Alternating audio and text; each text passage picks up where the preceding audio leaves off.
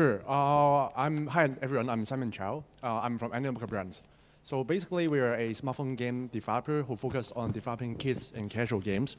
So far, we have around 800 games and more than 500 million downloads across our network. And we are also quite experienced in dealing with IP as well. So far, we have licensed more than 20 different IPs. And in the West, for example, we are working with Mattel, DreamWorks, and Garfield. And in the East, we're actually working with a lot of Japanese anime IP as well. Like, for example, Doraemon, and Crayon Shin-chan, and Chibi-Maruko. So I'm great honor to be invited here on the stage so that I can share with you a few things we've learned from my experience. Thank you. Jay?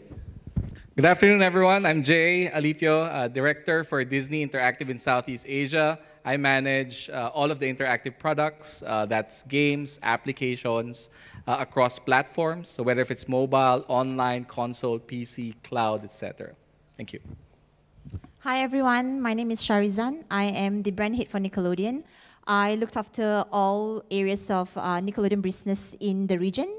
And I have been in, I guess, in the content space and the kids space for quite some time.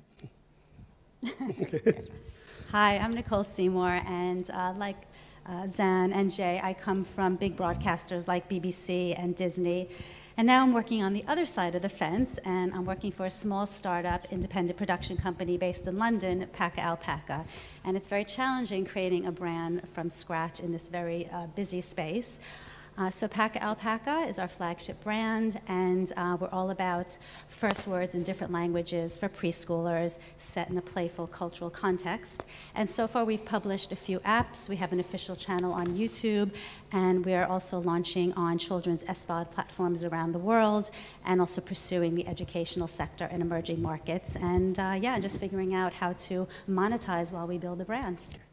So very different speakers from completely different backgrounds. I think we've got some large companies. We have a new initiative, a smaller company doing well. We're talking about kids, building apps for children today. And there is a lot of competition in that space already. So what are some of the models for monetization, or what are some of the business models that work in this space? I think that's one of the first questions, and I think we can get some different perspectives because I think all of you do this slightly differently from each other. So what are some of the main ways in which you can monetize an app for kids? So who would like to go first? Maybe I can throw some ideas around. Okay. To get this started. So basically, in terms of monetizing kids game, there are several ways. So first of all, we have freemium, we have premium, we have advertising, and also subscription models. So when it comes to, for us, actually, we adopt the subscription models more than the other ones. And the reason behind it is, to us, actually, freemium models, actually, although it has been proven extremely successful in the other generic game market, but then when it comes to kids, actually, we think the kids doesn't have a credit card themselves. So whenever they want to make a payment, they have to get permission from their parents, which most of the time, their parents doesn't want their kids to play a lot of kids game, which hinder the ARPU and also pay user ratios. And for advertising, actually, because of copper and EDRP, so actually, there's also something limiting the financial potential as well. And to us, actually, subscription is the best way because it allows us to enjoy a repeat purchase from the players with minimum frictions.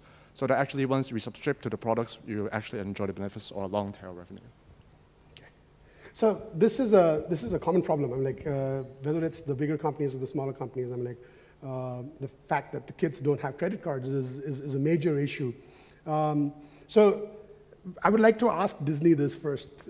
Jay, what does, do you really, I'm like, have you seen, like Club Penguin, I know it was one of your properties that had a subscription model. Is subscriptions something that's still big in this space today? I think the key thing when looking into the space is really not just which model of monetization works. Looking through the lens of Disney, we actually see these as channels to really extend our stories. Disney being Disney, we're an entertainment company. We own Disney, Marvel, Star Wars, and Pixar, the greatest stories in the world. And for us, it's really how can we use these mediums, whether if it's subscription, whether through ads, whether through in-app purchases or premium versions, I think that's relative to the market that you're looking into. I think for us, it's really more of how we use these mediums to extend the stories, you know, so that, let's say we have a film, how can that story of the film live in consumer products, on TV, on social media, as well as on games and apps? So what I hear when you say this, Jay, just 1 second, just give me a second. What I hear when you say this is, with Disney, you're pretty sure that the dollar is going to come to your pocket somehow. So you don't really worry about how it does. As long as you tell the story, money will come to you. I'm sure for a brand like, and I still can't pronounce it very well, Alpaca, right? Say it with me, Paca. Sorry, just wanted to clarify. You know, it's not just, okay, you know, it's the brand and the money will come, right? It's also really looking into what type of audience do you want to extend the stories with. So, for example, for kids, one of the key ingredients of Club Penguin, why it was so popular, is because it's secure. You know, it has safe chat. It has a patented safe chat technology.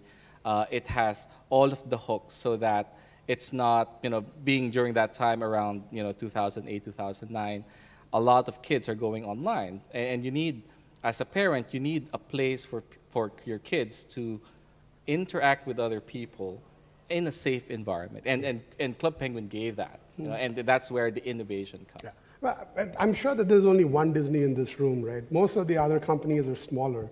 And so one of the major challenges that we have as small companies, and I hope I speak for all small companies. Discoverability. It's just making sure that we get into that. I mean, we don't have the marketing dollars. We just, how do we, and when we get the attention of the consumer, if they don't pony up fast, you know, we can die. You're right, it is twofold, because first of all, it's, you know, getting into the App Store and then getting a feature, and you can't rely on that, because if you're not getting a feature, then no one knows you're there. And especially as a new brand, and you're a little late to market, because you know, when Toca Boca entered the market, it was, you know, a bunch of years ago, and they, you know, they quickly stood out because their products are beautiful, and they built an audience, and parents and families trust these products. And Disney, you know, you have built-in trust already with these brands. So, you know, how do we follow suit, and how do we get noticed in the stores? You know, it's interesting because, you know, as I mentioned, we're launching on other kids' platforms. And one of these platforms is called Lamsa across the Middle East.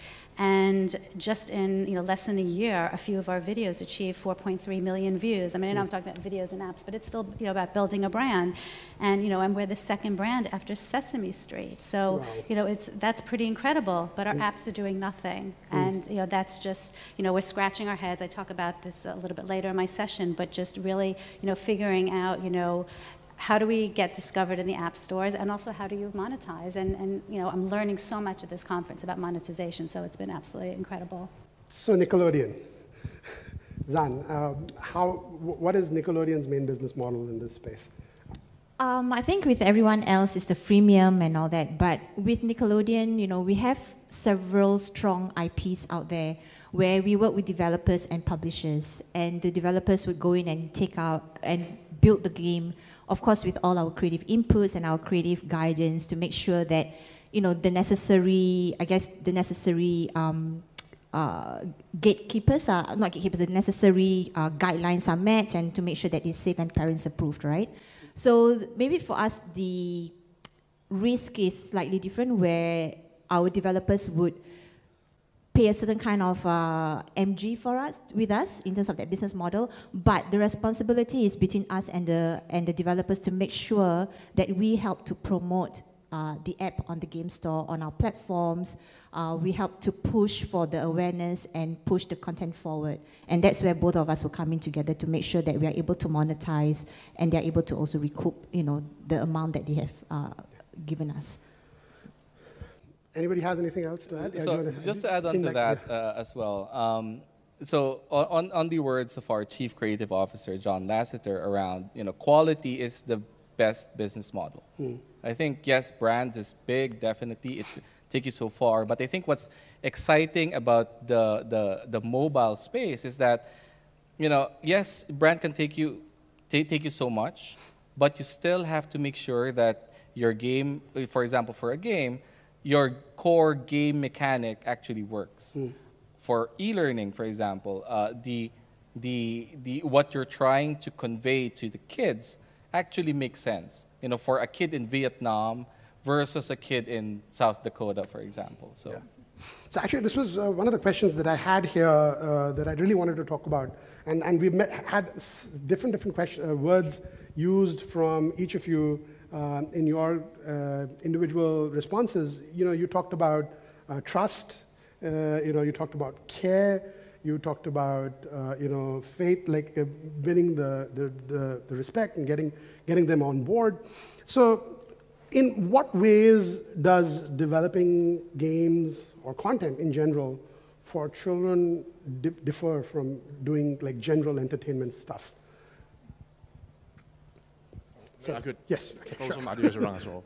So basically to us, we think that the main difference between doing kids game and generic game is that you are not going after only the players. You also have to take care about the parents, because they're the one who eventually get to determine what game that the kids can play and pay eventually.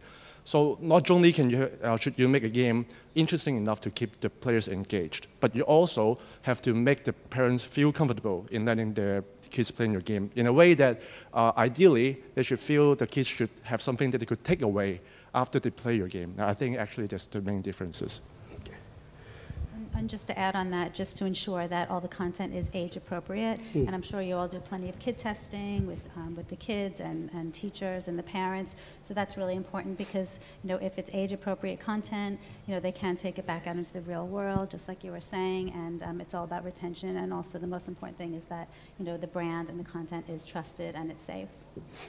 So, so one of my questions was, do you think that, what do you think is the biggest obstacle when approaching, you know, when you have a kids product in hand, what's the biggest obstacle trying to get to the market? But I think that's something that is already getting addressed. We're already talking about it. So can I get, like, from Zan, can I get some insight from you for how Nickelodeon actually does this? You know, we talk about this idea of gaining the trust of the parents. How do you do that? How do you achieve that?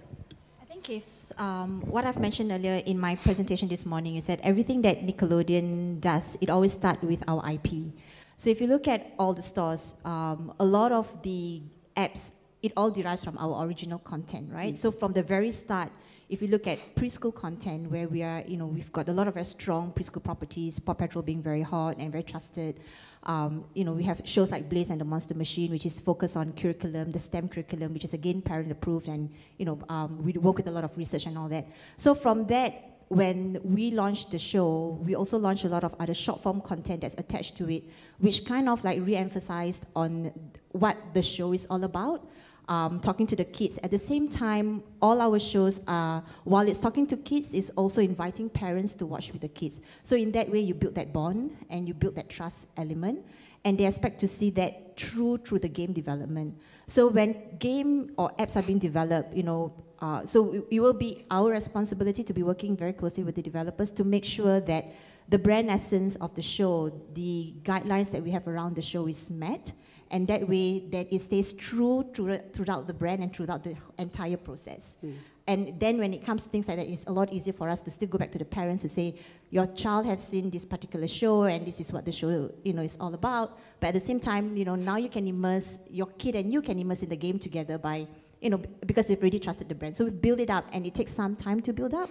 There are times when we launch the show and 6 months later the game come out, but we know that we put a lot of promotion behind it. We talk to a lot of various, you know, parenting groups or various, you know, kids around the world and parents to make sure that they are aware of our shows and they are aware of, you know, the brand of what that brand is all about.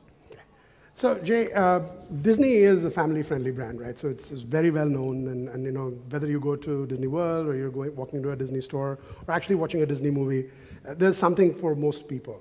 One of the questions, and you know, I just wanted to sort of kind of figure out whether the way you approach this idea of dealing with the parents in a similar way, that, you know, are you actively trying to include the parents in the activity? And what I want to do later, Nicole and Simon, is I want to see if there is any kind of contrast in the way a smaller company approaches this than how a larger company approaches this issue of trust. So would you want to tell me a little bit about how does Disney think of, how does Disney kind of actively, especially in apps, we can't look at the entire brand in general, especially when you're designing apps, how do you make an app more inclusive for, I understand how you do it in a movie, I understand how you do it in an amusement park.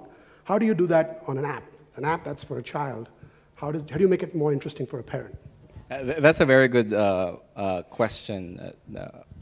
For us, we try to ensure that every content that we release does not really take kids away from their parents. More so strengthen that bond.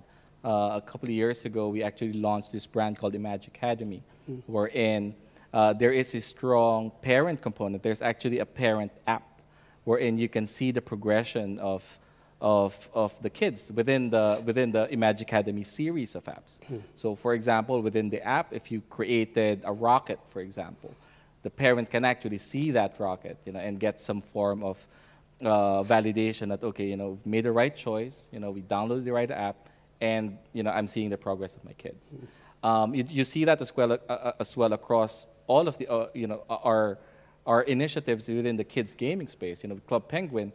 If you're a kid, you cannot just register and play. If you're registering as a kid, you need a parent's consent in order for you to get into the game and buy something, etc. Simon. Well, this is actually a very big question, and my answer is really lengthy. So to answer the questions, I think it eventually comes down to the questions that which parents are we targeting? So I think it will, if you look at the top chart on that mini, actually the kind of games you will come across in China will be substantially different from the games you come across in US. And actually the difference between these two countries will exemplify the difference between a lot of the game genre difference between the East and the West. So I take this as an example. So in China, basically if you look at the top chart, a lot of the games you can find there are actually more educational space. So for example, currently the top 1 grossing game in kids space in China is something called Wukong Rengzi, which basically translates to Monkey King Learn Chinese, which from the name of it you can tell actually is a game that gamifies the experience of Chinese character learning being put into the context of a very rigorous RPG framework. And I think actually why the reason this kind of game excel in China is because of the underlying competitive Asian cultures. So as a parent, because of such a competitive cultures, they want the kids to learn as much as possible when they're still early. So it would be ideal if they can find games which could, on one hand, entertain their kids, and on the other hand, which could teach them something and benefits them academically, then it will be the best case scenario. But then at the same time, if you look at the games in the Western market, like in US, the kind of game you will come across is pretty much different. So in general, the kind of game you'll come across in the United States is pretty much very diversified. So you have entertainment games like Club Penguin Island, and you have Noggin from Nickelodeon, which is a video streaming game. And you also have the Epic, which is reader apps. So actually, the diversity is much larger than that of what we see in Asia. And I think, again, it also attributes to the fact that the Western education system focuses more on well-balanced educations. So the parents from the Western countries, they probably would like the kids to get exposed to different walks of life as early as possible to get them prepared when they grow up. So I think actually that's the concern and considerations that we will take into account when we're developing the games. Thank you, Simon. So you covered actually China and the US in your answer. You do work, Nicole, in the Middle East as well as in Europe. Yes. So what is your view of this? Well, as far as building trust with parents. Again, we're still a relatively new brand, and we have to build trust. That's really important. And we're working from the ground up, so we're starting small. So we do so much kid testing with our products in the schools, at home. We've actually created a virtual group with lots of moms and their kids, and we send our products, our apps, our videos during development, and with a specific set of questions. Parents sometimes send back videos, and it's a great way for us to have direct access to our audience. And we take all that feedback very seriously. We take it on board. And also with our educational consultant, we make changes along the way. And as far as reaching out to parents and building that trust, once we launch our products, we try to use social media. We try to promote ourselves at these conferences. We make sure that all of our descriptions, all of our information on our website and the metadata, we're just showing everyone that we're creating responsible content. And again, it's very challenging. And when I worked at Disney and I'm creating apps for Ben and Holly's Little Kingdom and Mr. Maker, I mean, it was such a different kettle of fish as far as reaching out to parents directly in terms of what we're doing now. But we're seeing results because I'm still hearing from parents who are still playing the apps. And as far as the actual content in the apps, we want to encourage co-play with the parents. So so parents and kids are asking questions together and having that experience. Okay. So I wish you the best luck with this. I think this is something that all developers want to learn, especially if you're going to be working in the children's space. We are all trying to struggle to figure out how best to communicate with parents. What I'm going to do is I'm going to have one more question. I'm just going to ask one more question from my list, and then I'm going to open it up to the floor, and I'm going to ask people to give their questions. I'm sure they're eager to talk to you all as well. So here's the kicker, the most kind of hiddenly, deceptively simple question I put inside there. Now I've kind of so predict the future. What's in the near horizon? What's in like 2 years from now, 3 years from now? What's going to do well in this particular space? So. I hope I get over my jet lag. So yeah, what's going to do well in this particular market space? I mean, like we've got AR, we've got VR, we've got so much stuff happening. What is the major innovation coming in the children's apps space? Do you want to start that, Jay? Sure. From my perspective, I think what's interesting, probably just going back to my answer a couple of questions back, looking into how the digital space is evolving, with AR and VR, and all of these new technologies coming out, mobile, even like general connectivity in emerging markets is coming pretty strong, right?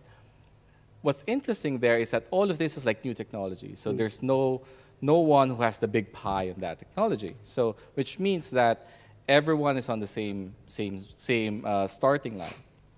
And what's interesting about being all at the same starting line is that you can actually expect great content anywhere, whether you're in developed markets or in emerging markets, in far-flung villages, in the Philippines, in Indonesia. I know a lot of great developers in countries like in Bandung, for example. So what's interesting there is that we'll see a lot more diversification. It's not one app, for example, or one way of monetizing, one way of play. I'm not letting you off with that, right? So you're not going to talk about diversification and lots of things in the future. You're going to give me a prediction. No. Because that's what you're seeing, right? Okay. If everyone's on the same line, then everyone has a chance. Everyone has a voice. I think platforms like Apple and Google have shown that. You're describing the state of the industry. I want you to give me an innovation, something new that's going to happen that's not happening already. It has. Everyone's going to turn off their iPads and go to the beach. No, I think for us, right? The market in general is very small, right? Like the kids gaming market.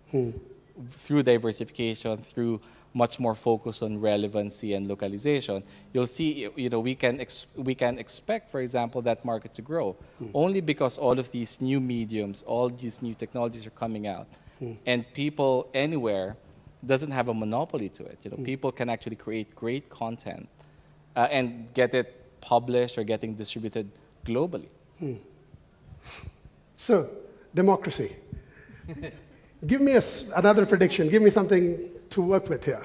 Well, I can't say I'm making any predictions, but from my own perspective, I would really like to see how education and gaming could be interweaved together more tightly. Like, for example, in Taiwan, actually some of the schools are already using quite high-tech technologies in the classroom, in which actually the teachers can put up the question they want to ask the student on the screen, and the student, they will have an individual iPad, and then immediately after they answer the questions, the teachers can see the statistics of which student answer which questions and get to see what is the weakness and strength and of the individual student. I think actually it gives us some foreseeing of the future in terms of how gaming and also education can be integrated together. Just like if you look at Minecraft EDU, actually is rarely adopted in the West. And I think actually there's a lot of this area we can explore in the space. Like for example, talking about some of the things we've been doing recently, we are working on a game that actually teach the children how to play a guitar, but at the same time, they're actually playing like a tap-tap revolution kind of game with the real guitar. So I think actually there's some directions that we could help to propel the industry in a short term. Okay, so what I think, there's definitely going to be a lot more content out there. So what would that how strong would that content be, and how would it stand out across all the various clusters that, a lot of other titles out there? So I agree, education is, I think, one of the areas where there's going to be a lot more emphasis and focus, whether it's going to go into schools or whether even with the kids themselves. So if you look at kids today, a lot of them spend a lot of time at creating things on their own, right? If you go to any of the video portal site, you realize that there's a lot of kids who are trying and making new things. So I think it would be quite interesting to see how would kids be involved in storytelling. How can they then take an original story, for example, and create their own stories and integrate that with an original story that then becomes their own, giving them that opportunity to be creating something that's original and theirs.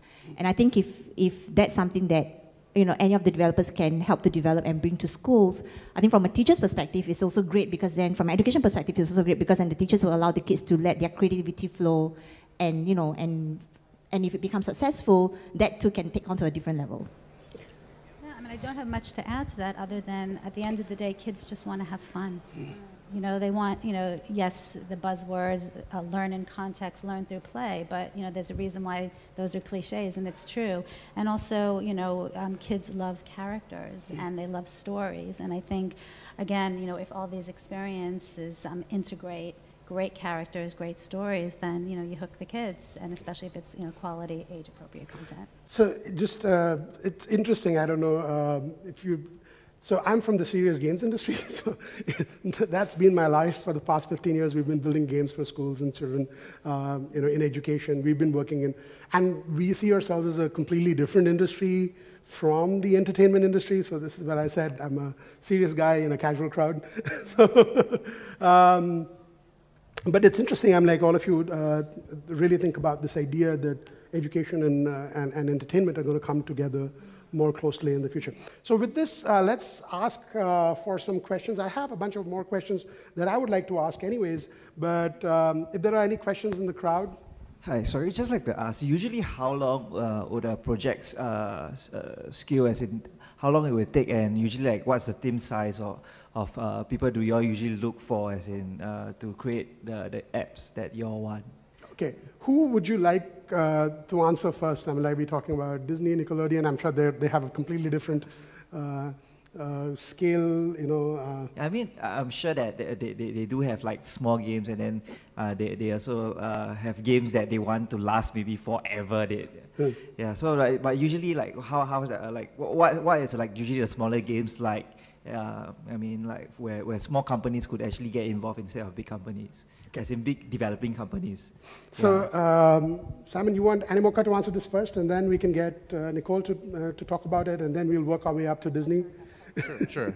So to answer your questions, basically for our smaller scale kids game, it will take somewhere between 3 to 6 months to develop, and it usually involves one engineer and a game designer and also an artist to be involved in these kind of projects. Nicole? Yeah, it's similar. And then, our 2 apps, they were actually very large apps. And the first one, because we were also creating new assets, so we actually spent about, I think, 7 or 8 months on production. And then our second app, we were able to reuse a lot of the assets. but also we were localizing the audio in lots of different languages, but that one probably took a bit shorter, probably 4 or 5 months. Would it be fair to say that for the bigger brands, such as Nickelodeon and Disney, your project time schedules and the number of people who, you can spare for that app is larger? Do you want to? Okay, so I think the question that that popped into my head when you asked that question is really, it's not just about development, right? It's also about looking, okay, where are you gonna publish it? Which platforms?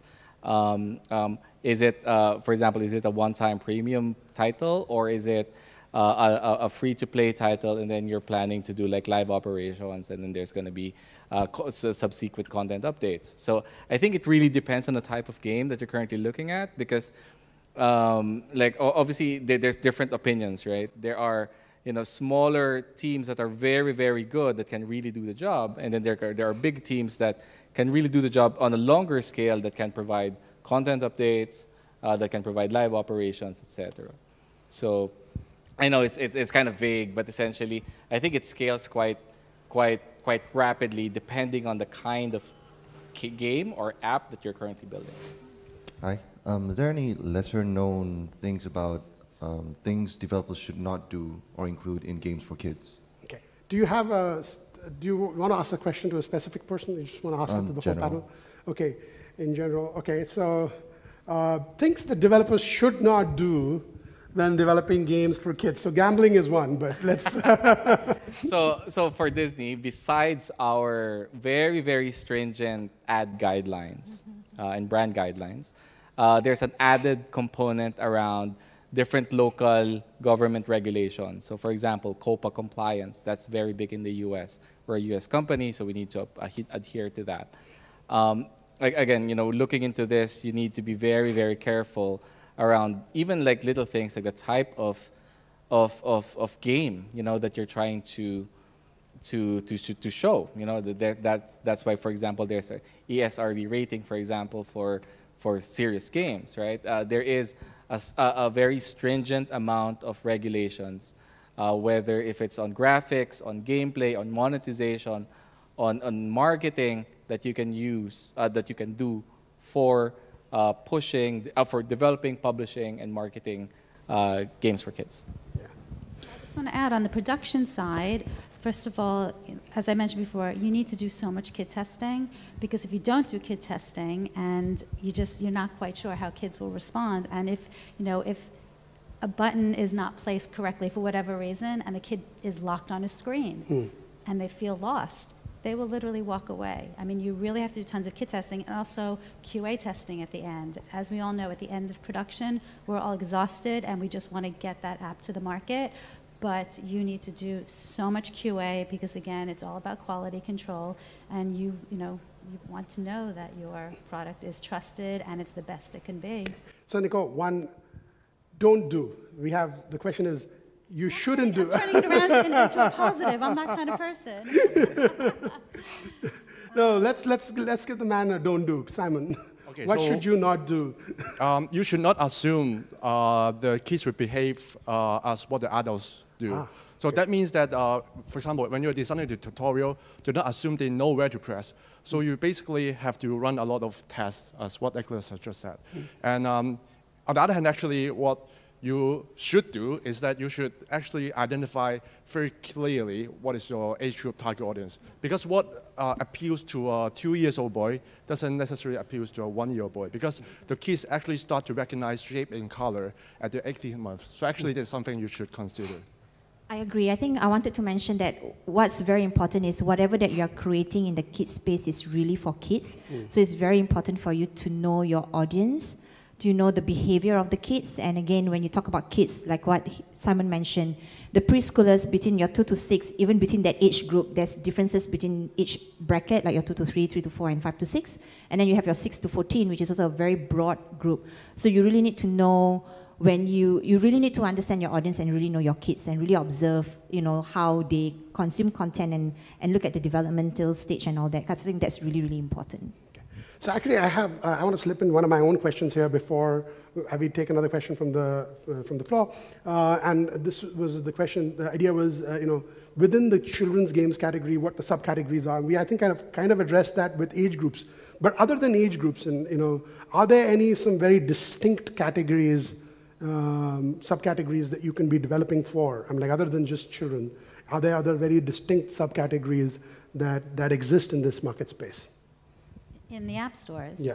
Family and kids, education, that's... No, so let's just talk about genres that then, what kind of games would we do? So we've got educational on one side. Has anybody tried a non-educational children's game? Well, I mean, our games are educational in terms that there is an underlying, curriculum compatibility. But, again, we want to make sure that our games are fun. So, we do, again, using a buzzword, edutainment. That's what we're trying to achieve with our apps and our videos. What about one of the bigger companies? I mean, have you seen or seen a brand, a game within your brands that isn't titled or wouldn't be categorized as edutainment in general and just be pure entertainment? Do you think that as a category exists within? So for us, Club Penguin. Yeah. So it's not. It's really geared towards providing a safe community, a safe haven for kids, where they can meet other kids and just hang out. I think that was the key formula that made it very successful back in late 2000s. This year we launched Club Penguin Island. Getting all of the great stuff that we had with Club Penguin Classic, and then reimagine that in the mobile space, and that's where you get Club Penguin Island. So. So for us, actually, we are trying to experiment with quite a lot of uncommon genres on our side as well. Like, apart from the music learning apps that we've just mentioned, we are also doing this, what we call the kids fitness app. Meaning that because seeing the success of Pokemon Go, there's a lot of children, they're playing with parents. They go down to the street and catch Pokemon. And also, according to WHO, actually there are more than 40 million kids which are overweight in the world. So we think that actually this is a huge market, an untapped market which we can actually break into.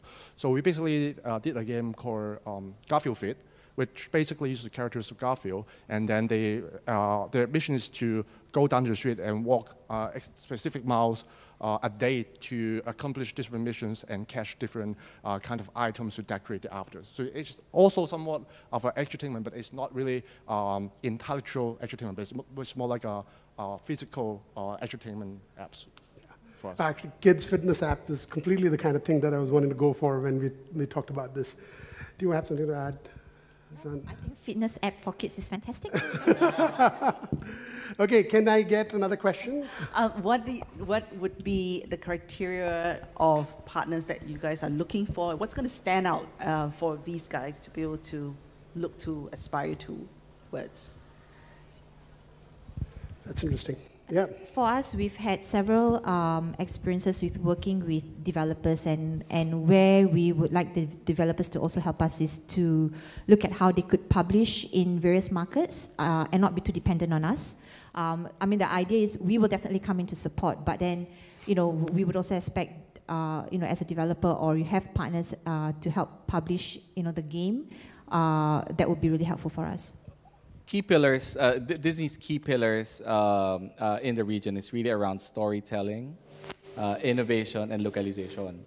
So whenever we look for key partners that can deliver, whenever we look for partners, we look for partners who can deliver these. How can, if key traits that the studio should have is that should really be strong in storytelling, something innovative. It can't be, okay, it's the same, it's a copycat of this game that's already successful, etc.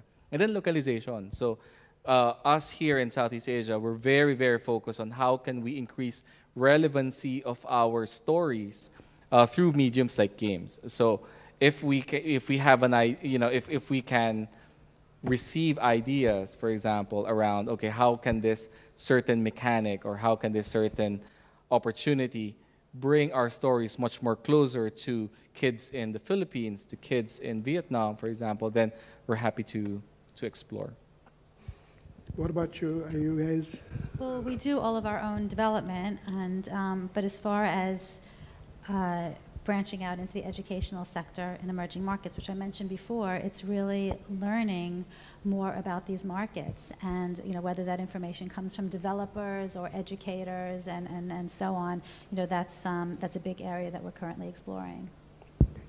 Well, we're actually also working with third-party developers, so we actually work with them as our publishers. But then in our criteria, we believe most of the kids game developers, especially the indie ones, they are involved in this space because they want to create a better futures. Although it's a cliche, but I think it's the truth. So I think instead of having a lot of hard requirement for them, our requirement is they should essentially share the same features as we do. So basically, we want to create a brighter futures where the kids can learn and grow in a fun way. I think that's the most important thing when we are considering a partner. Okay. So I think we're going to run out of time soon. So what I'm going to do is I'm going to actually I'm going to give everybody a couple of minutes. What I want to know is something exciting and upcoming that we should all look out for that's coming from your studio, that's hopefully something not published yet, or if it's published, maybe it's something that you want more people to share and see. So can we start? Yeah. We'll go this way. So we'll go with Simon, sure. You start, then Nicole, then Zan, then Jay. Sure. So in terms of something exciting upcoming in the kids space, what I can tell is that the kids game market has grown to a size that is estimated to make around 2.2 billion this year. And if you look at some of the top performers, like ABC Mouse, they're making around $100 million a year, which if you talk to Supercell, of course, they might look down at it because they're making around a couple of 10 times more than that. But to us, as a small company, we are more than happy to see the numbers. So that's actually extremely good. And on the other hand, actually, set aside for the mobile gaming, if you look at the toys market, actually it grossed a total of more than $90 billion last year, which is twice as much as what we see on the mobile gaming market. And because of the fact that actually the players, the children essentially, they are spending more and more time on the screen. So I believe that this $90 billion will eventually, sooner or later, flow to the reservoir of the kids mobile game market. And I see a bright future because of that. Okay, awesome. No, so that's an interesting observation. Something interesting coming up from your own studio, something new. So on our side, actually, we are doing quite a lot of new stuff, like, for example, the fitness game, and also the music game is actually what we are focusing on currently as well. So as I said, we actually are trying to do this music game in a way that the kids can learn music in an interactive way. Because we see actually there's a lot of parents now, they put the kids in this music class. And the problem is actually these classes are usually very expensive. In Hong Kong. So what is it called? I'm just sorry. It's called Monster Chord. It's called Monster Chord, the game of Monster Chord. Monster Chord. Yeah. Okay. So there's a lot of cute guitar-looking monster. They will teach you how to play chords. So cool. That's Monster Chord. Yeah. So basically, going back to the problem is the music class itself is actually very expensive. In Hong Kong, it will cost somewhere around a couple of $10 to $100 per hour.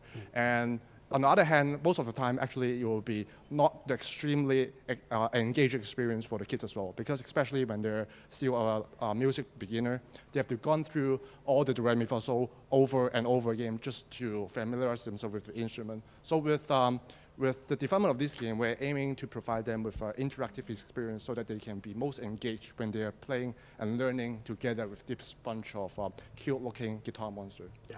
There you have it, folks. Monster Chord. It's one of the things that you got to look it up. I'm going to be looking it up soon. Nicole, what's new and exciting and upcoming? On the horizon for Paca Alpaca, yeah. Well, we're actually working on a collaboration in Saudi Arabia, and we're hoping to create culturally specific content for the preschool market. And so, yeah, that's actually now in the works. We're really excited about that, and also creating culturally specific content. And I know this is about apps, but on the video side, because we are picking up steam with our videos, because Paca travels around the world, we're in the process of creating a video where Paca learns about the celebration of Eid. And we also did a celebration of the Chinese New Year. So we're heading more in that direction. And again, if we can circle back around and integrate that kind of content into our apps, we would absolutely love that. So yeah, lots of different plans on the horizon. What is one app you recommend everybody to come to know the brand with? So I love our travel, excuse me. our travel playtime app. It's a lovely app. It's lots of fun snackable activities like jigsaws and dot to dot. It's just very appropriate for preschoolers. But at the end of each activity, the child learns the flag from a particular country, and it's just so much fun hearing the kids shout out the names of the flags. What's it called? What's it called? Paca Alpaca Travel Playtime. Okay, awesome. Thank you. Sorry, thank you. Today in my early session when I was doing in my morning session, I had mentioned about SpongeBob Game Station that we've launched in March. So if you have not downloaded the game, please go to the Apple stores and the Android stores to download and install. It's really an interesting game, and and well, you said something that's new, right? So that's new. So don't forget to download them. There's a lot of various games, and it gets refreshed every few months. So you get different kind of games at one go. Give us a little hint of what this is. Well, it's a game station, so it houses all various SpongeBob games in one particular app. So, for example, right now we've just launched the SpongeBob Run app. So, SpongeBob Run in Bikini Bottom, jump, slide, and stuff like that. So, it's pretty interesting. So, don't forget to download and install. What's coming up for us is we have another app called the Nickelodeon Play app, and the Nick Junior Play app that's coming up. And this app is really exciting. The Nickelodeon Play app won an award for it. It houses all our content from long form, short form, videos, games, and there's a lot of surprise elements in the game. So from a kid's perspective, as they go through and slide, with the app, there is some buttons. For example, we have a do not touch button where being kids, because they're curious, you tell them not to do something, they'll do something. So they'll touch the button and then something surprising will come out. So that's also available. And if you're in Singapore, you can download it. If you're Singaporean and with Singtel, just download it and try it. We're going to be launching that in Indonesia very soon. And then Nick Junior Play app is also coming up. Almost a similar approach as Nick Play, but this time around the elements in Nick Junior Play is a lot more targeted to the preschoolers. Awesome. Jay. So for us, if you haven't downloaded yet, please try Club Penguin Island. We launched it a couple of months ago, still new. And it's really reimagining Club Penguin Classic into the mobile space. So, okay. Yeah. I actually wanted to ask, there are many kids apps on, the app stores. How do you actually promote the app to kids? I mean, a lot of the times, I think parents are the gateholders, but I'm sure kids also would download. How do you promote them?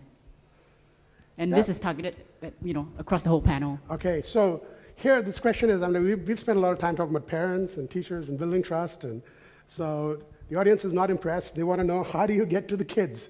So I've always been pointing to you first. Why don't you go first, Nicole, this time?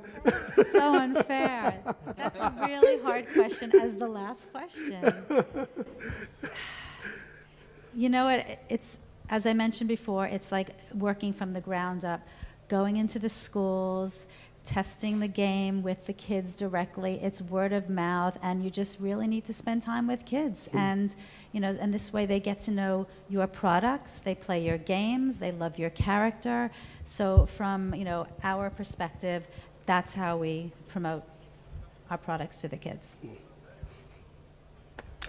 Yes, everybody watches the channel, but how do you catch on? Of course, we use our own platforms, and we also have, we also work with other platforms. So on our own platforms, we promote it on our channels, we promote it on our website, on our social media pages, and at every opportunity, whenever we have an event, we make sure that we allow sampling, so kids can come to the event and sample the game and get them to download the game.